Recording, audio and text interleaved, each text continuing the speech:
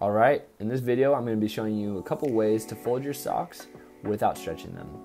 So first off, I'm going to show you this square method. Put both of your socks facing down and kind of tuck the heels forward towards the toe of the sock. Once you have them both upside down like that, you're going to place one over the other, crossing them so that they're both perpendicular. Once you have it like that, pull the toe of one of the socks up and over, and the same with the other sock so that they're crossed like that. Fold the other sock over, and then the other sock across again, just like that. You should be able to have these flaps hanging off, and you're going to tuck those into the sock itself, into the fold that you just created.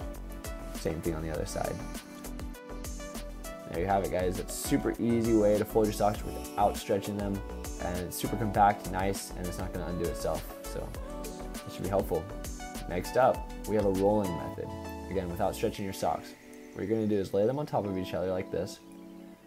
With the top sock, you're going to fold the top part of it down underneath itself.